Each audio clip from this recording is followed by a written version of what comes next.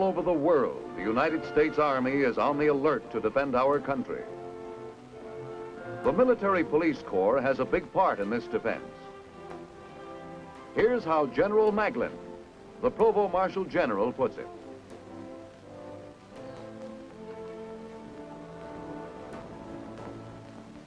The broad scope and diversity of military police activities are not generally recognized.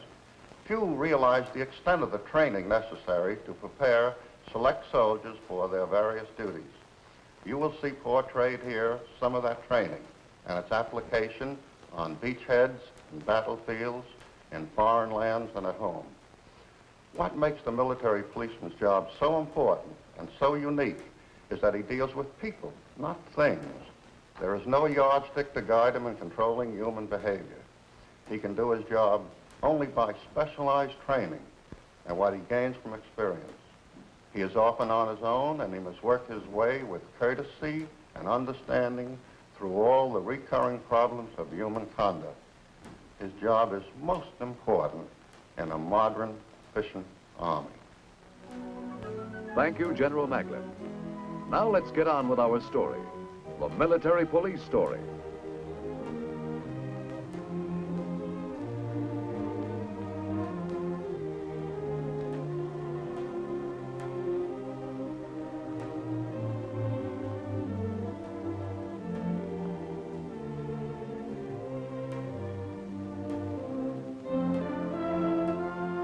Well, everybody knows the job of the MP, the military policeman, to make life miserable for the rest of the Army.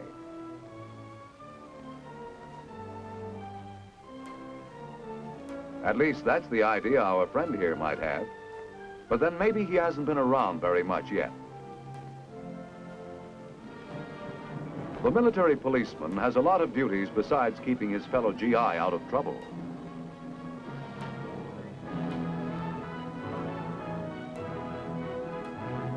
He's a combat soldier as well as the policeman of the Army. He's a fighting cop. Along with a helmet full of other things, it's up to him to control the tremendous traffic of war. And it's his job to handle the prisoners of war.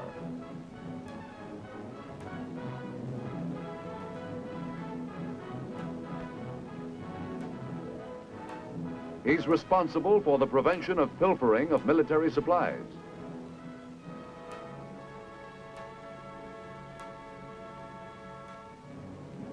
And you were as apt to find him running down guerrilla fighters in the Korean hills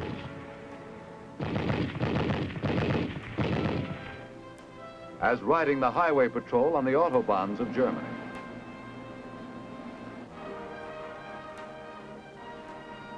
Yes, a lot of knowledge and a lot of training goes into the making of today's MP. Camp Gordon, Georgia, a few miles out of Augusta, is where it all begins. Home base for the Military Police Corps. Most of your Army's MPs, scattered around the globe today, once entered this gate as raw recruits.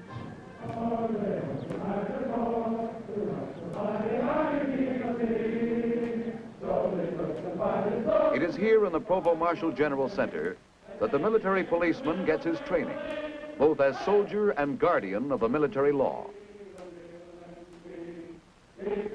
New recruits come directly from their induction centers to Camp Gordon for training as military policemen. And sometimes they wonder why. A soldier, sure, but a military cop. I imagine you're all wondering why you're here. Why you're going to be trained as military policemen. And maybe you don't like the idea of policing your fellow soldiers. Well, for one thing, policing your fellow soldier is mostly helping him to stay out of trouble. First of all, you're going to become soldiers yourself with 8 weeks of rough, tough infantry basic training. And then you're going to get 8 weeks of training in the duties and techniques of being a military policeman. And when you're through, you're going to find yourself among the best trained, best uniformed, sharpest soldiers in the United States Army. And a funny thing, you're going to like it. You're going to be proud to be an MP. 8 weeks of infantry basic training. learning to employ the weapons and techniques of the fighting man.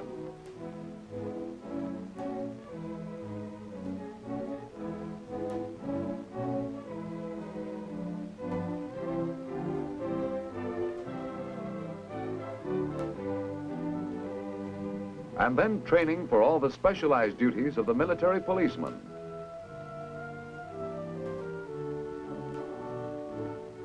Traffic control is one of the major jobs of the MPs, and they've got to get awfully good at it, clear, authoritative.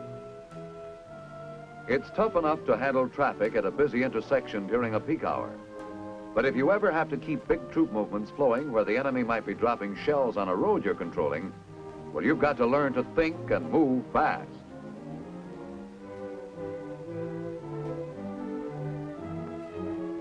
And that's why the heat's put on the student right in training.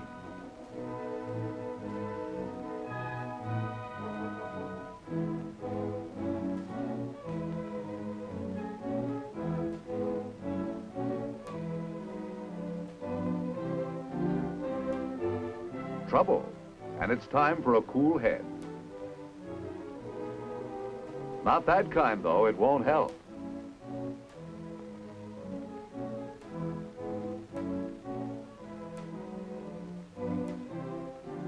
And the hand of experience gets them rolling again.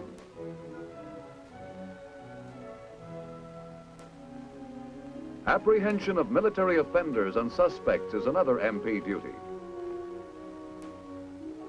Strongly stressed in the techniques and attitude of the military police is the use of only as much force as is reasonably necessary in effecting an apprehension. But you never take a chance on your suspect packing a concealed weapon. A false move with this method of wall search, and an MP's in a position to handle it.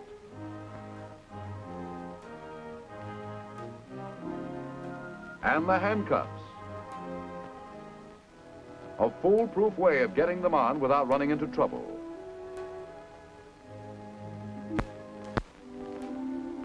Where there's no question of the intentions of the man to be apprehended, the military policeman has learned to take care of him too. Psyduck?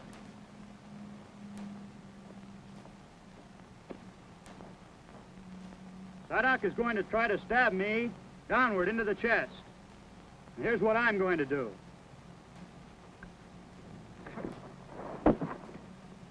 Force the knife out of the man's hand. Pick it up. Now here's the way we're going to break it down for you. At the starting position, the knife will be held up in the air, prepared to stab downward into my chest in this manner. Starting position, what? Move! At ready, one, as he brings the knife downward toward my chest, I block with my left forearm against his wrist. Ready, up, one. At ready, two, I reach my right arm underneath his arm, take a hold of my own hand, lock my elbows together and force him down to the ground, kneeling on his shoulder to make him drop the knife. Again, pick the knife up. Do not let him keep it. Against wooden knives for training purposes instead of cold steel, the ancient and effective techniques of judo are mastered by the military policeman for dealing with a tough customer. A come along is a grip that you put on a person that puts him completely in your control. No struggling, no fighting back. The first come along that we're going to show you here today is what we call the hammerlock come along. It works like this. Notice that I keep pressure on his elbow at all times.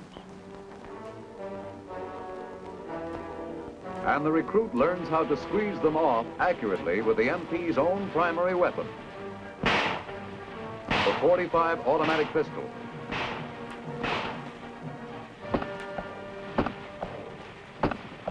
This phase of instruction is a practical exercise on riot control. The general situation: a mob of approximately 600 gathered in front of the governor's palace. When your army is called in to restore order in civil disturbances, the military police are trained to deal with them. The wedge formation is the formation used to strike into and split up a crowd or mob. Now keep in mind, however, that the platoon wedge is very vulnerable at the flanks. Therefore, we will commit our 2 support squads to lateral support. And when a riot alert comes in, even a practice one, things happen fast.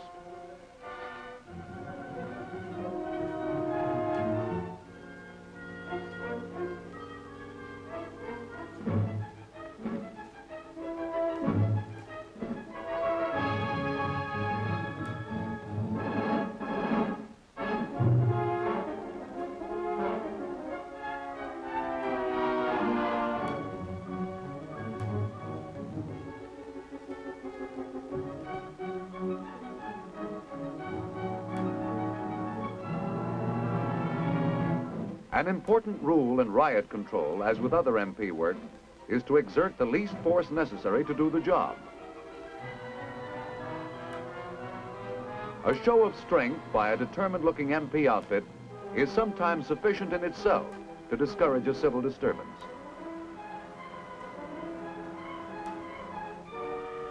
Then there are the formations, each with a special purpose in breaking up a riot. And MP troops are trained to execute them with the precision of a chorus line.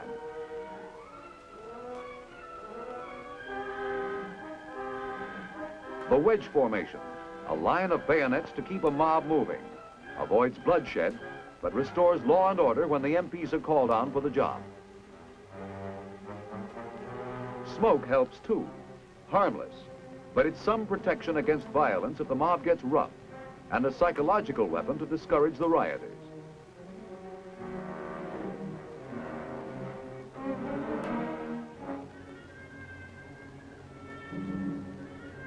Tear gas can be used also as a non-harmful persuader to send the crowd home.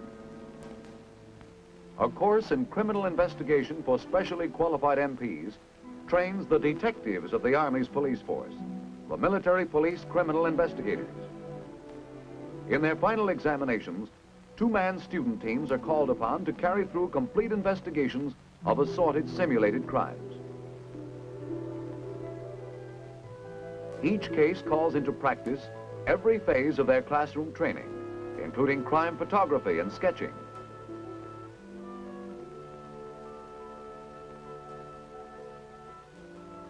Our pair of student detectives here would appear to have a combination murder-robbery on their hands. Every shred of evidence, every clue is carefully noted and preserved. And let not our military Sherlocks overlook any possible bet.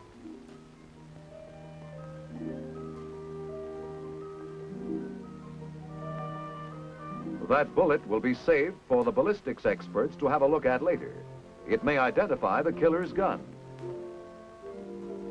Fingerprinting is, of course, a vital subject for the military police investigators. Match the prints left by the killer, and it's positive identification. You've got your man.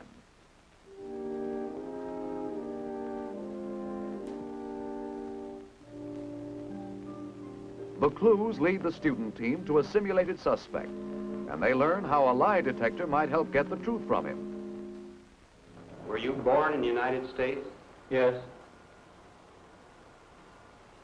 The investigators find out that all questions for the lie detector must be short, clear, and require only a yes or no answer to properly evaluate the suspect's responses on the machine. Can you drive a car? Yes. The inking device on the lie detector chart would indicate symptoms of disturbance in the suspect's mind if this were the real thing and he were lying. Do you know who shot Corporal Smith? No. And so the student detectives get a first-hand knowledge of a modern weapon in the war against crime.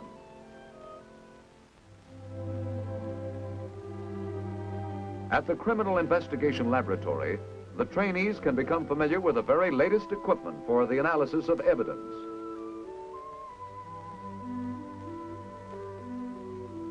For the testing and examination of materials that might help to solve a crime, the laboratory at Camp Gordon serves all the armed forces, as well as lending assistance to civil authorities. Here, the spectrograph burns a minute sample of the material to be examined for possible connection with a crime. Discovery of a tiny portion of a substance may help piece together the story. So sensitive is this device that a study of the photographed spectrum of the colors produced by the burning can actually detect the presence of a material making up only 1 part per million of the tested sample. Wet chemistry analysis probes into the content, too, of submitted evidence, may come up with the answer to a crime mystery in the indication of a poison or narcotic.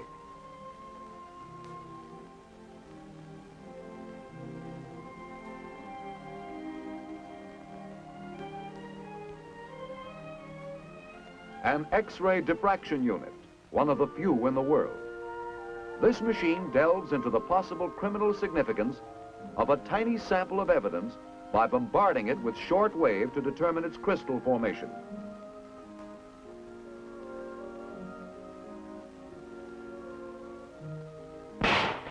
In the ballistics department, bullets are fired from suspected guns to be checked with bullets found at crime scenes.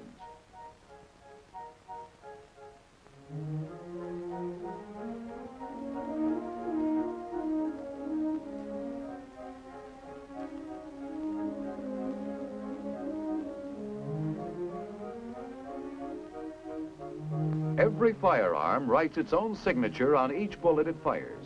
In the telltale distinctive grooves and markings the bullet picks up as it passes through the weapon's barrel. The matching of a bullet used in the commission of a crime with a bullet fired in a ballistics chamber has solved many a killing and other type of crime.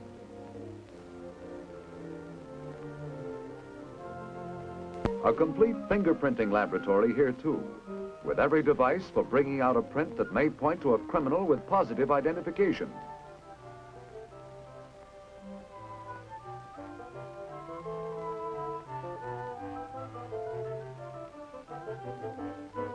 A section of the laboratory also devoted to the examination of question documents for the comparing of handwriting, typewriter characteristics, checking for invisible writing.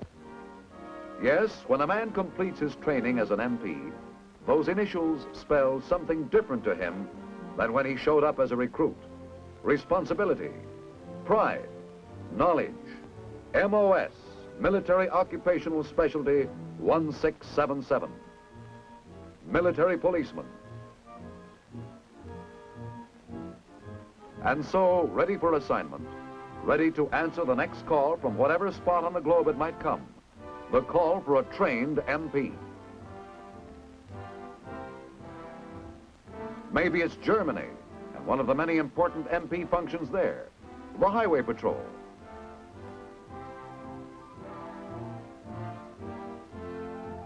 This outfit is responsible for the remarkable job of reducing the accident fatality rate on German roads from 4 times greater than that of the U.S. to less than America's highway death rate. And the operation entails something more than watching out for speed violators and careless drivers. Attention all cars, stolen truck.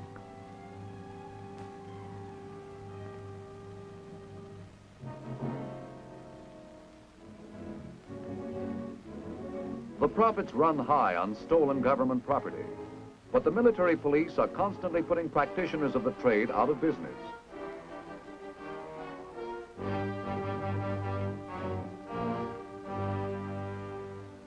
Railroad security is another important function of the military police.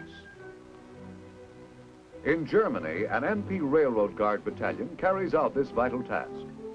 Critical military supplies and equipment are landed at ports of embarkation and then shipped by rail, since it is the responsibility of railroad guards to prevent pilferage and sabotage. The men undergo special training to prepare for this assignment. Stress is placed on the ingenious methods employed by criminals and enemy agents, and MPs learn to anticipate and recognize the devices peculiar to pilferers and saboteurs of many nations.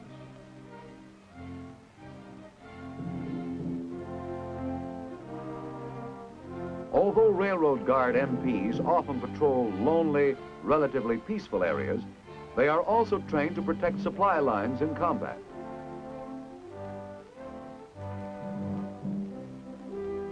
Protecting military mail is another duty of the Railroad Guard MPs. Mail for U.S. troops in Europe arrives in the U.S. zone of Germany, then is shipped by rail. Military policemen ride mail cars to see that the mail gets through to every U.S. outpost in Europe. To travel on trains run by the U.S. military, such as the Frankfurt-Berlin Express, passengers must have proper travel documents. U.S. MP railroad guards make certain that no unauthorized persons slip on board. As in most military police assignments, this requires vigilance tempered by tact and courtesy. When the train starts on its journey, military policemen will be on board. During the 110-mile trip across the Russian zone of Germany, it is the responsibility of railroad guards to protect passengers. Their orders are to assure a safe, uninterrupted passage across the Russian zone. But this is not always an easy task. Trains have been stopped in the past, sometimes leading to an explosive situation requiring cool heads.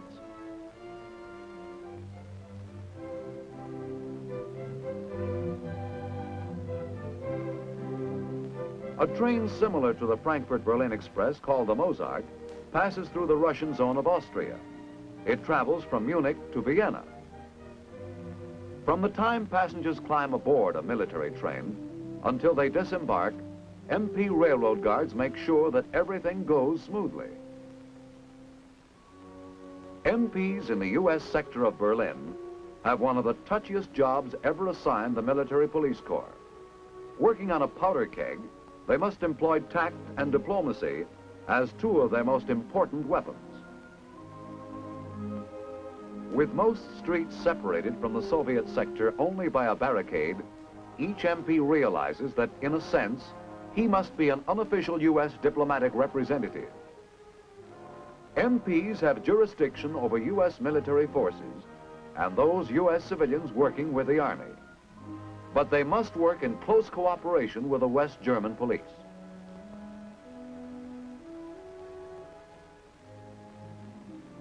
The last horse platoon in the United States Army has been organized to help keep the delicate situation in Berlin from getting out of hand. Their primary function is to quell civil disturbances.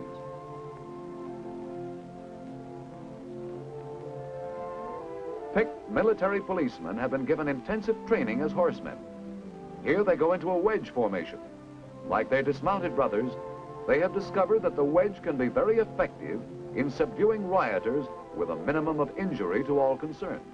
And like their dismounted counterparts, they have been trained to execute formations with speed and precision.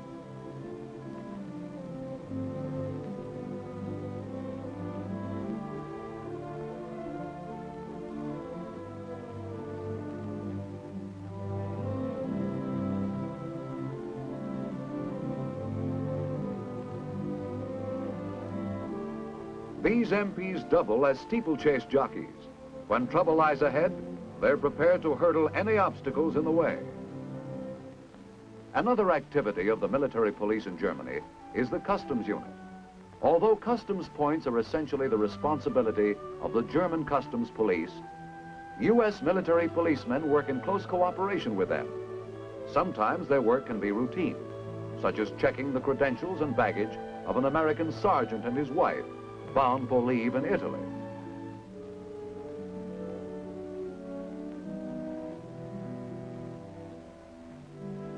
Far from routine, however, are the efforts of U.S. military police to prevent the flow of strategic materials into the Soviet orbit. Through deception and falsified documents, Russia's attempts to overcome shortages of strategic materials has led to one of the greatest organized smuggling rings in history. To combat it, MPs must match wits with some of the cleverest black marketeers, crooks and near crooks in the business. Smuggling activities have become so widespread that the opportunists who spearhead them have been called Russia's sixth column. Every freight train that leaves the American zone destined for the Soviet zone or a Soviet satellite is carefully checked to stop the sixth column from sneaking badly needed items like steel, machine tools, and chemicals into the Iron Curtain countries. In our own country, you see the men wearing the brassards on the trains, along with their counterparts of the Navy, the Shore Patrol, polite, helpful, but forceful, checking travel orders, identification, preventing trouble where possible, dealing with it sternly, swiftly when it comes.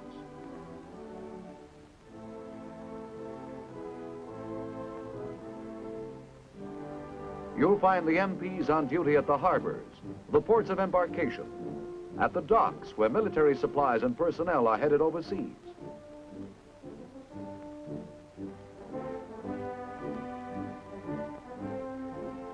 On guard against pilferage, sabotage, fire, helping to make sure the shipments are going to get where they are needed.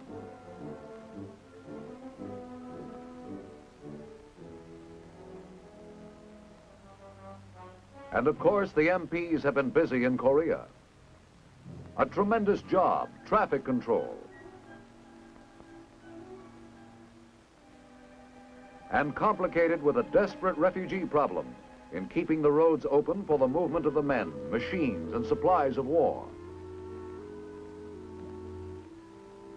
The dispossessed, the uprooted, the homeless ones in the wake of war.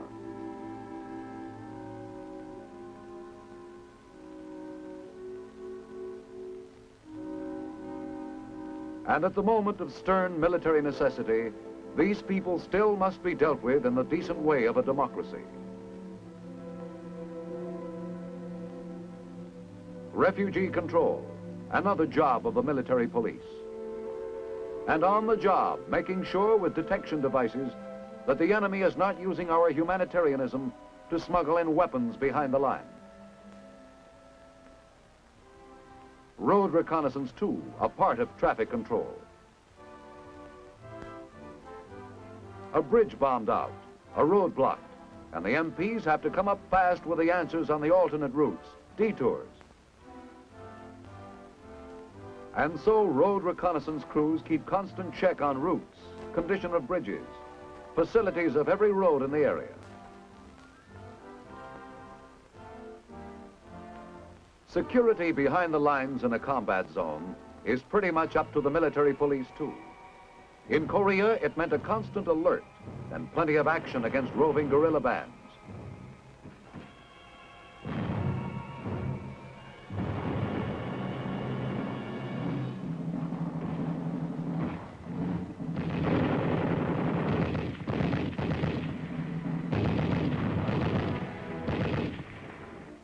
In Panmunjom, site of the Korean truce negotiations and the prisoner exchange, it was the MP who guarded the security of United Nations personnel and documents.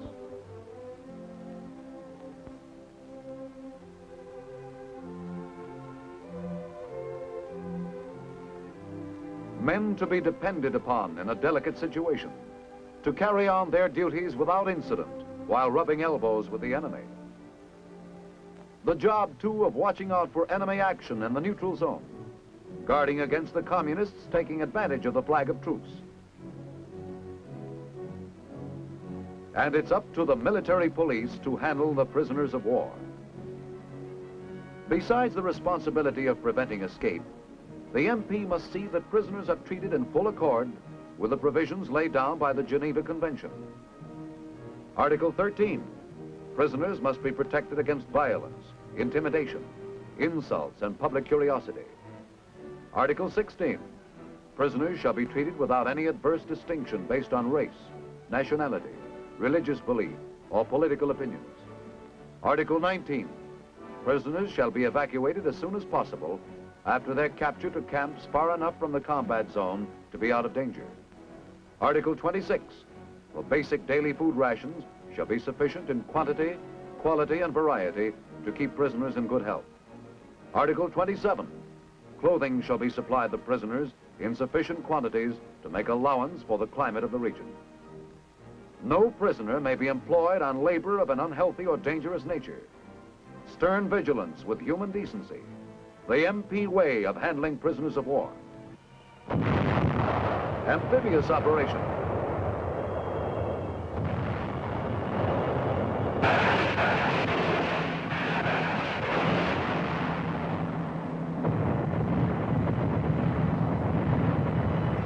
and landing party away.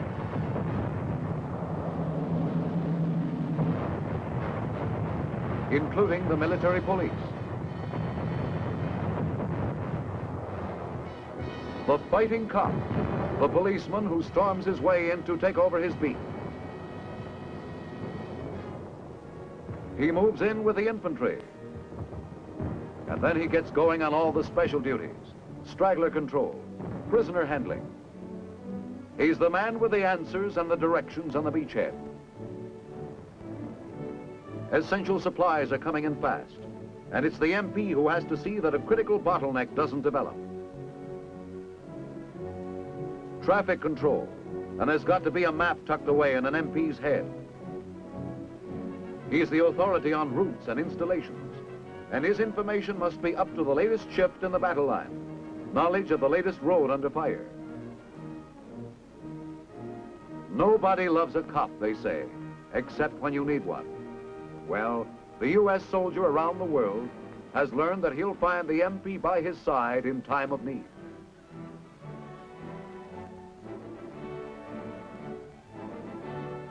His fellow soldier knows the military policeman as a soldier second to none.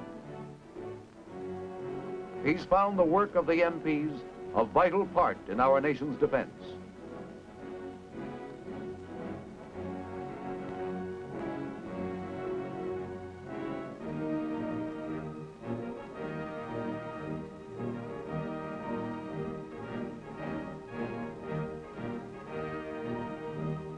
The crossed pistol emblem of the military police, the fighting police force of your army.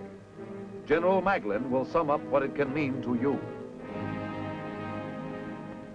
Today's military policeman, you will agree, is equally at home in his combat gear or in his snappy town patrol uniform. He can fight in combat when his duties require it. In enforcement, he doesn't look for trouble, he looks out for trouble. When a military policeman must warn or even apprehend a serviceman, his approach is professional.